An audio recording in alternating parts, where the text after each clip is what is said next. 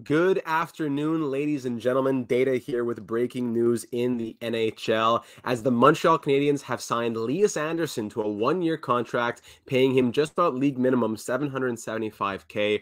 Now, a lot of signings going on in the NHL. Hope you're all having a wonderful start to Canada Day weekend and the free agent frenzy in the NHL.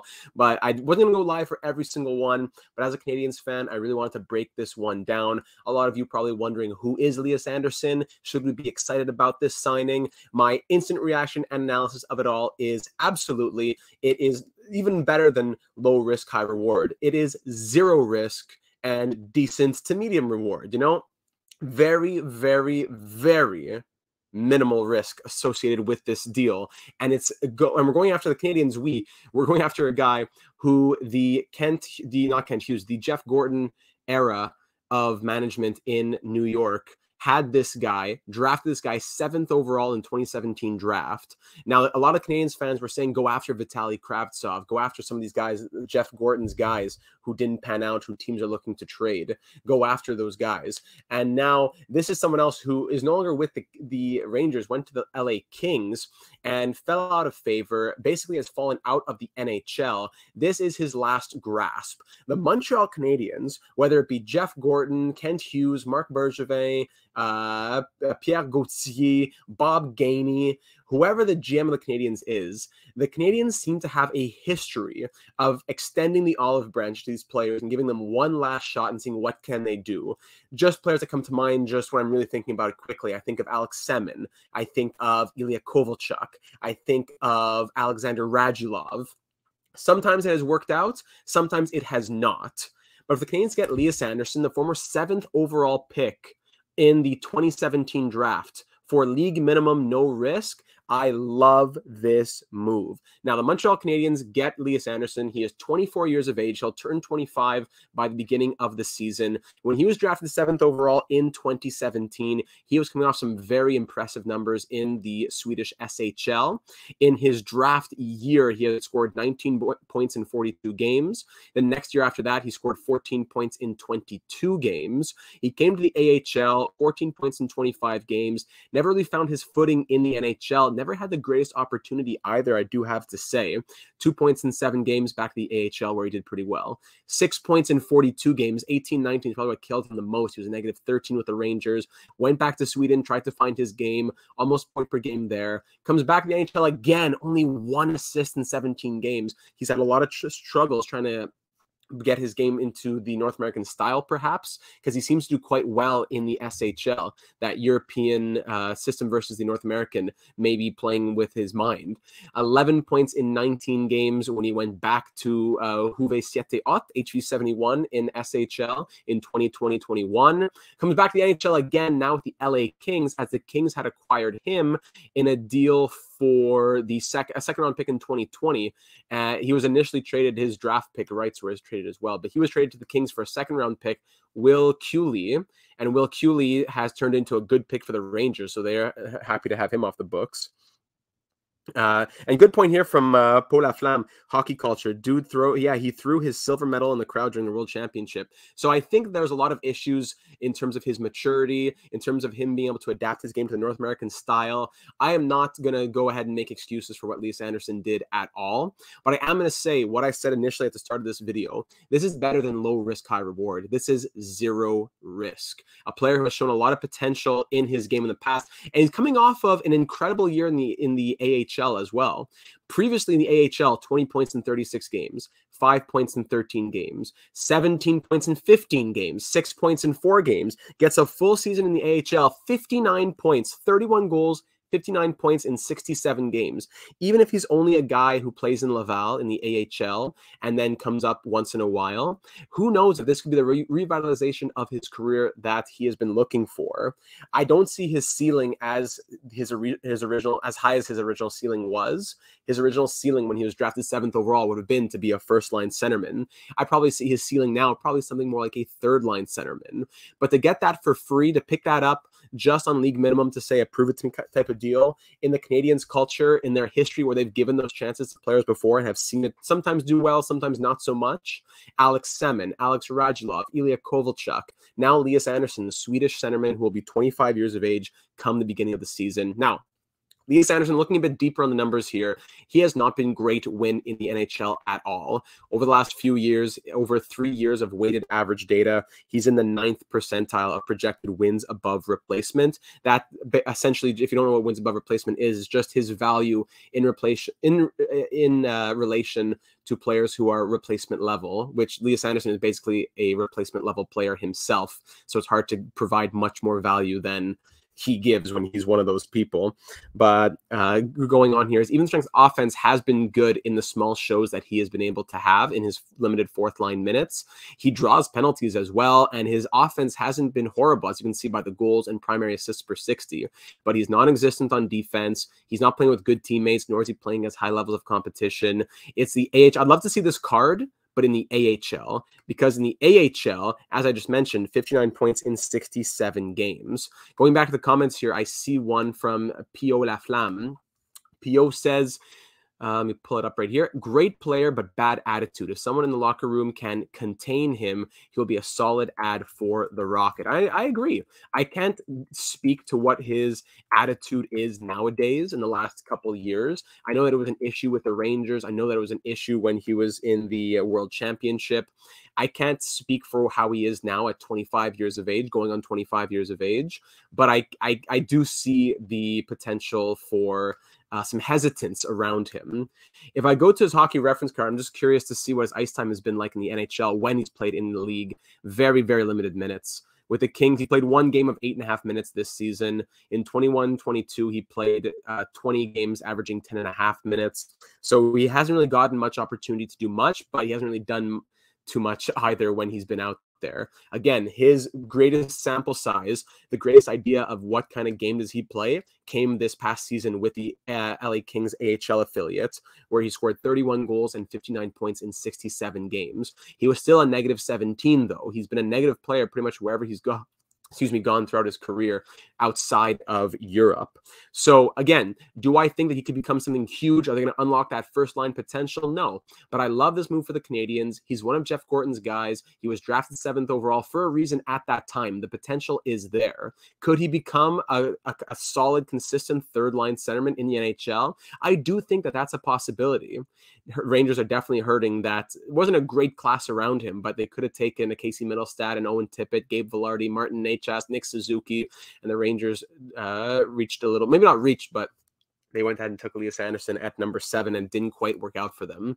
So looking at the Montreal Canadiens situation now, how do things line up in the Habs organization? If you look at their current forward depth, and of course, keep in mind that they'll have $10.5 million to play with what's his name, Carey Price on LTIR. Their current top 12 forwards are pretty full, I do have to say.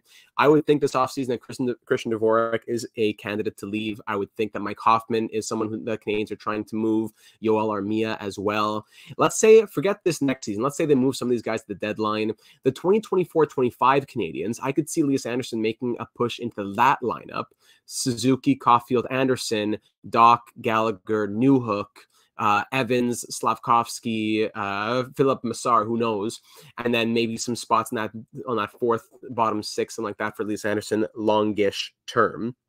So Ryan says, waste of a roster place for the AHL. Maybe he will throw his medal again. Again, we're going back to when he was, 17, 18. I don't excuse what he did at all, but I do think that he is a different person than who he was when he was a teenager. Now he's going on 25 years of age. I can't speak to whether he's gotten better or worse, but I'm just saying, keep an open mind. Maybe he's, I don't want to say a changed man. It's not like he did anything egregious, but it wasn't a good show of what his attitude was. The Laval Rocket, I don't think that they're really hurting for lineup spots. I think I think the Rocket have the space to have a guy like Lias Andersson in their lineup. I didn't have that ready, but let me go ahead and get it. Laval Rocket roster. Let's see, where does he really fit into the Laval Rocket? I think there's definitely space for him, especially if guys like Raphael Harvey-Pinard are going up to the NHL. where he was a great for his team, NHL 20. Matt, yeah, I know what you're talking about, Gen Z. He was really good on NHL, previous NHL games in franchise mode. Anthony Richard is gone. Raphael Harvey-Pinard is going to be in the NHL. Alex Belzile is gone. Corey Schooneman is gone. I know Tyler Pitlick is gone, but he wasn't really here. Justin Barron's going to be up in the NHL. I think there's a little bit of space. I don't think it's a waste of a roster spot. And you know what? Worst case, he's on league minimum. You tell him don't come anymore. Mutual termination. Worst case scenario. But I think that Lias Andersson knows that this is his last chance. He's coming off of almost point per game in the AHL. He had a great year. There's a very little market for him right now. I think that he knows that he has to perform, whether it be in Laval or in Montreal if he gets the opportunity. I would be very surprised if his attitude from 2017 and 2018 is still going to be what holds him down in 2023, 2024. I would be shocked. Like, speaking as someone who's played a lot of youth hockey as well myself, I know a lot of those guys. I played with a lot of those types of guys, and I know them now, being around the same age as Lias Andersson myself. And I know that those guys are completely different people. So, and I know also some of them that are exactly the same. So it really, it's out of my control. I don't think that we should judge him according to just a bad show of his attitude. Now, mind you, if we're talking about people who have committed criminal acts, things like that, there's a totally different conversation to be had. But Lias Andersson, he was a bad sport. He had a really bad team attitude in 2017 and 2018. I think that there's a chance for him to be able to show himself to have changed a little bit. And I think they had a good year in Ontario. He showed himself finally able to do what he had been drafted for. Now, can he reach what his new heights would be, which is likely something like capping out at third-line NHL centerman? I could see that. And the Canadiens have zero risk in doing so. Jeff Gordon takes a guy that he has believed in. He gives him a league minimum deal, 1 year. You do it, great. You don't, no skin off my nose whatsoever. Especially the Canadiens, they had so many injury issues. Why not have someone who is fringe NHL capable to be in that role moving forward? So that's just about it for me, ladies and gentlemen. Breaking down the Lias Andersson signing here by the Montreal Canadiens. Breaking news here in the NHL. 1 year, $775K. I wasn't planning on going live. I know there's a lot that's been happening in free agency, a lot more we could talk about and break down. But I think that New York Rangers masterclass, by Landon. You know, they got to move him out for a second-round pick, and that second-round pick has been doing well in their organization. So I like that for the Rangers as well. Marc Dumont. Let me see what Marc Dumont had a good tweet here. Maybe a breakout like that would be crazy, Gen Z. I like this a lot, says Marc Dumont. It's not a groundbreaking move, but Andersson was great in the AHL last year, and I'd rather see the Rocket lines full of players that still have some potential rather than 30-year-old mercenaries like in the past. I think that's a good point as well. I would rather have Lias Andersson at 25 with a bit of potential than Laval filling it out just because Jean-Guy from Saint-Sauveur and Raphael from Abitibi, Delitsement, or whatever is going to be playing because they're local guys. I would rather have guys like Lias Andersson in the lineup, right? Can you see if Jeff Gordon drafted him? Well, Jeff Gordon was, I forget if he was he the GM or the president of Hockey Ops? I think he was GM, right? Jeff Gordon was the GM at that time.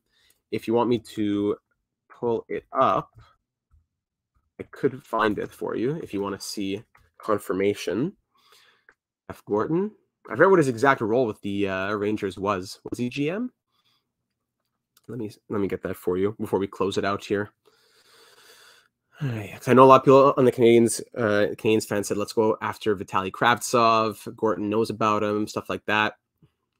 They did not in the end, but they get to have, he was the GM. They get to have Lias Andersson. Here you go, GDM.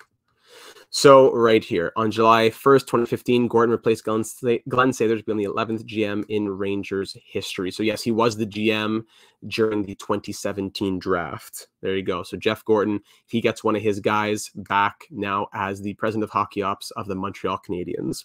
So ladies and gentlemen, thank you for joining me this afternoon. Leave a like if you enjoyed the breakdown. Subscribe for more breaking news and analysis in the real world of hockey, as well as our franchise mode series, our career simulations, the David Reinbacher NHL 23 Habs career roster simulation just went live yesterday, so that would be a great video for you to check out, or it's the day before. It's already blurring together.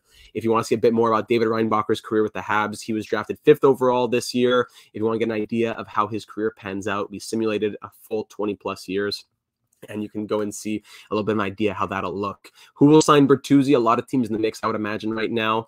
I would have to do a bit more research before I throw out a name. I did have, in the free agency live stream yesterday, I called Nedeljkovic to the Penguins and I called Killorn to the Ducks, I believe. But I'll stop at my record being up. I won't make another prediction here.